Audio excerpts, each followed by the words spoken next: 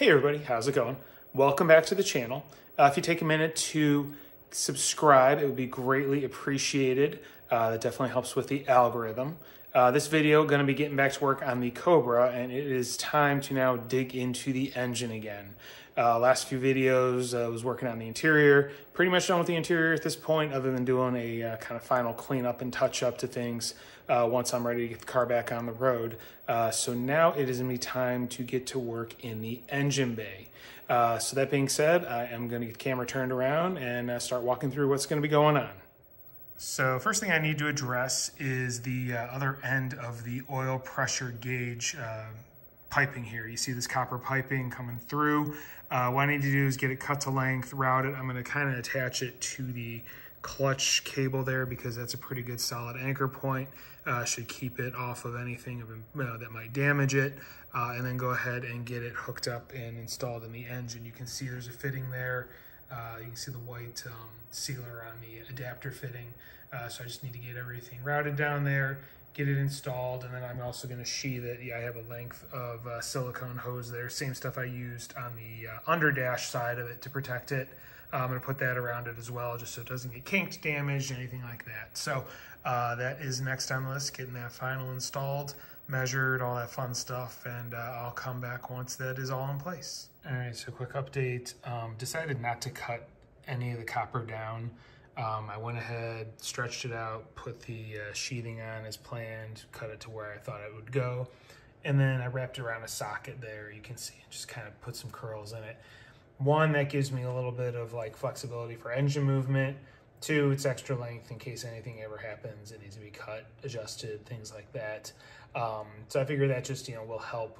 The biggest thing was for like engine movement and whatnot. I didn't want to have like a tight fitting line with no flexibility, and then with the engine going back and forth ever so slightly on the mounts, it ended up fatiguing over time because it is just thin copper. So I hope this will help in the long run. So I'm going to go ahead, get the fitting installed in the adapter that's already in the block. I'm going to again use the white ARP thread sealer on it, and then I'll get it all installed, tightened down, and then I'll come back to show you the final results. All right, and there we are, final installation. Everything is in its place. Next thing's going to be turn the ignition on and crank this over and see if we get pressure. And if we get pressure, make sure there are no leaks. So I'm going to get started on that right now.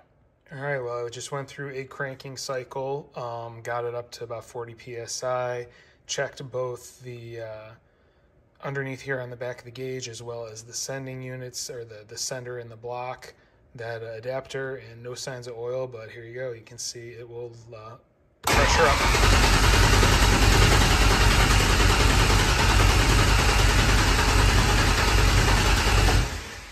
So good signs here, getting oil pressure build up. Just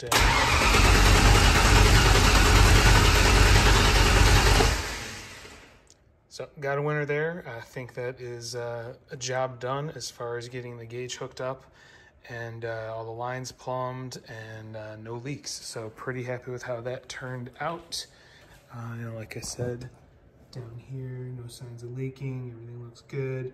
And same thing under the dash. So yeah, we're gonna check off the oil pressure gauge.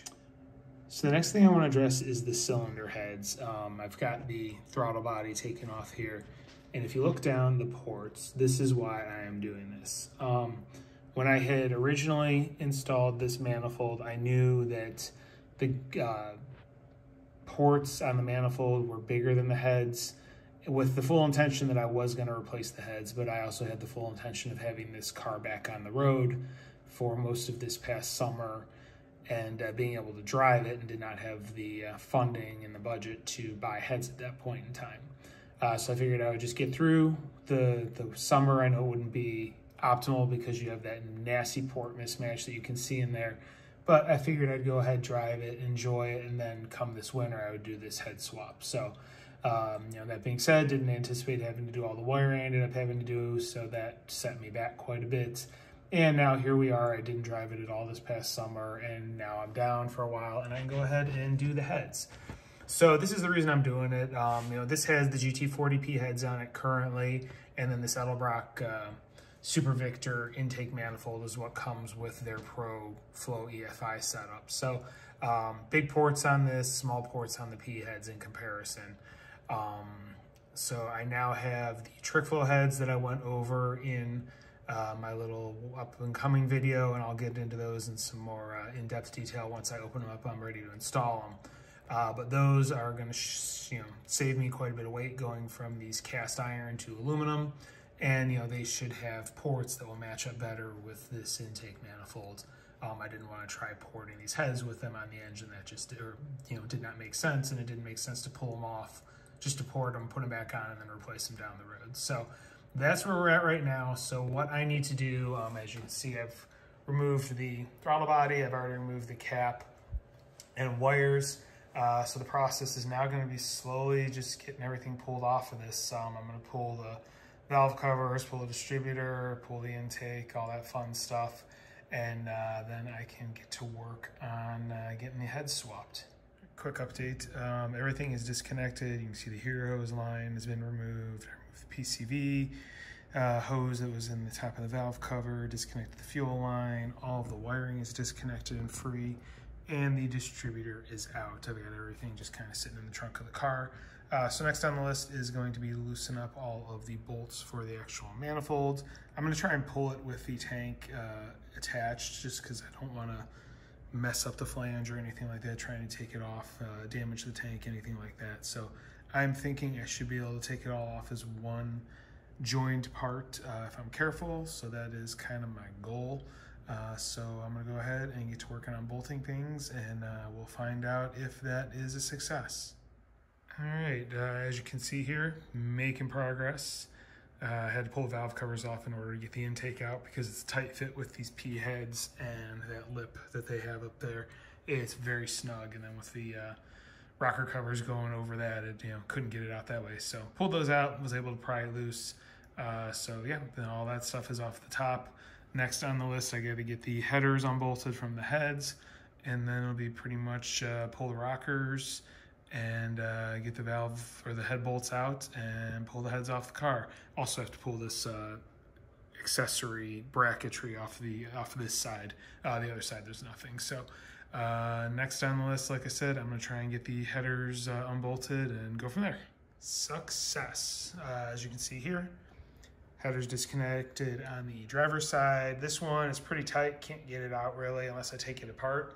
Passenger side, you can see it is completely gone. It has been relocated to the garage floor over there. You can see the pipe sitting there in front of the MR2.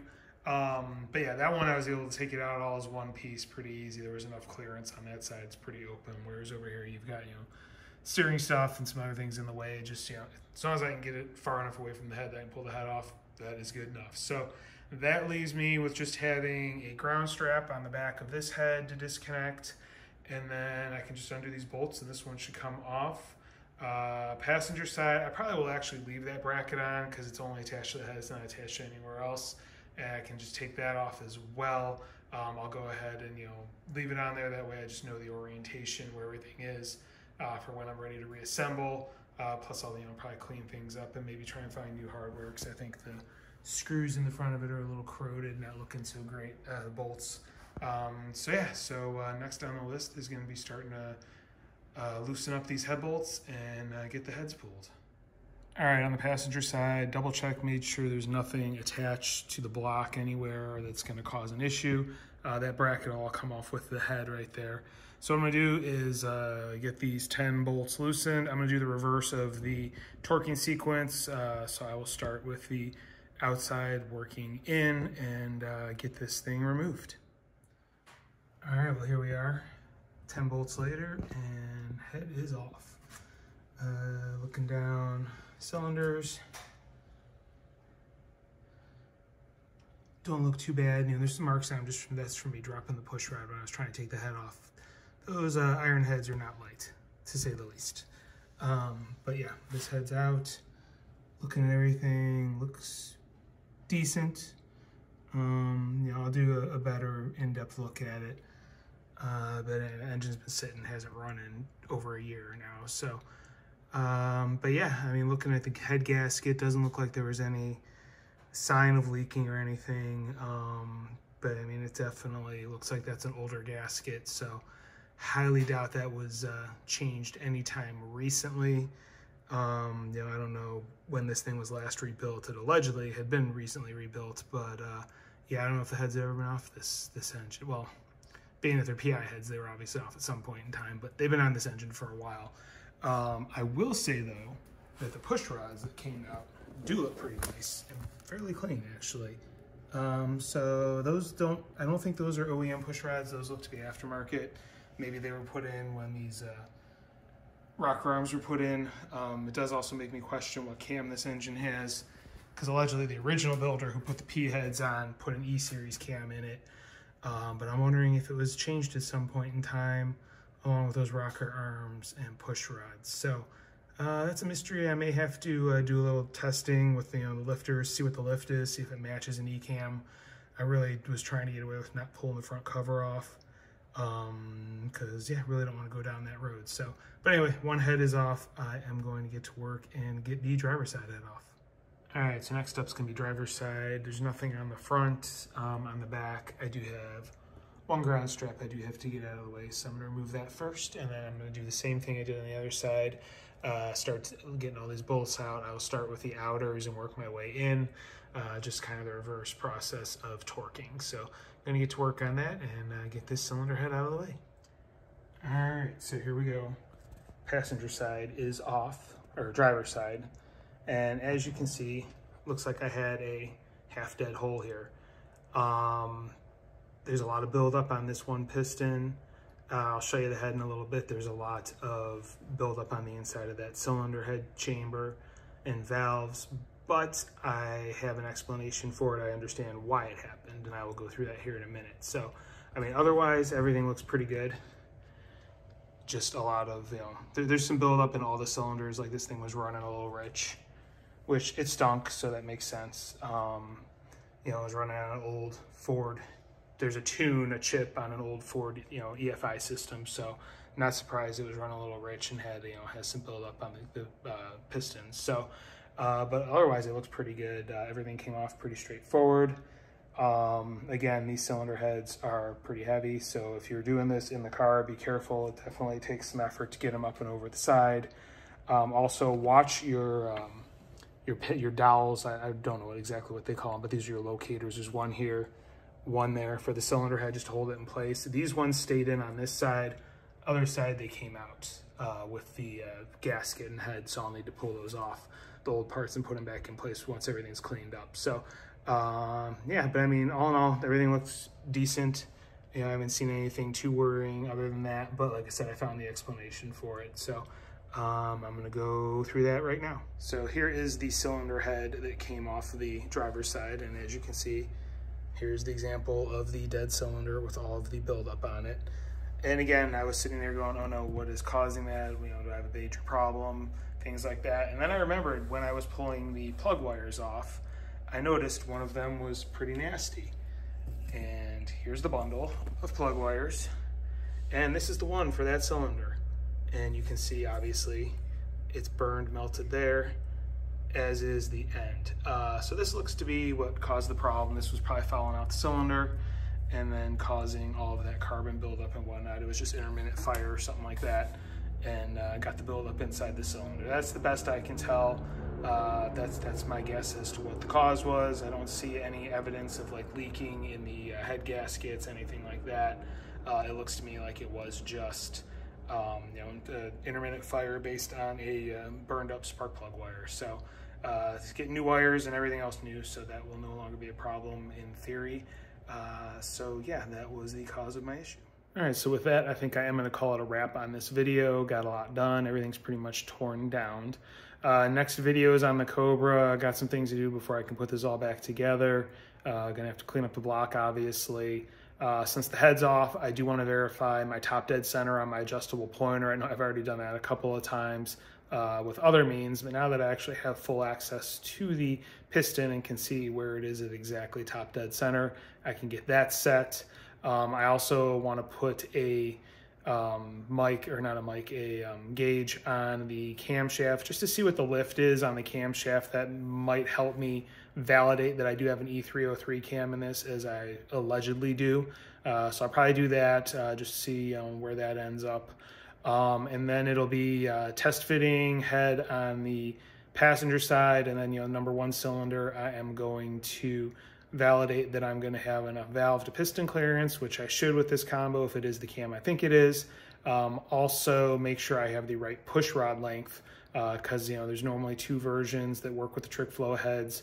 I ordered the one, and it's kind of a 50-50 shot, but it's the one that I've used in the past, so hoping it is the right length push rod. If not, I can return them and get the other size that's the correct size. So that is what will be coming in the near future. Once all that stuff's done, then I can start slapping everything back together. And I think once all is together, we can finally get the EFI system programmed and see if this thing starts. So if you're interested in following along, please hit like, please hit subscribe, please hit the notification bell. Definitely helps with the algorithm. If you have any questions or comments, leave them in the comments section below. I do reply and read everything. I also helps with the algorithm, so would not complain if you did that either. So that being said, I do appreciate your time. Thank you very much for watching, and have a great day.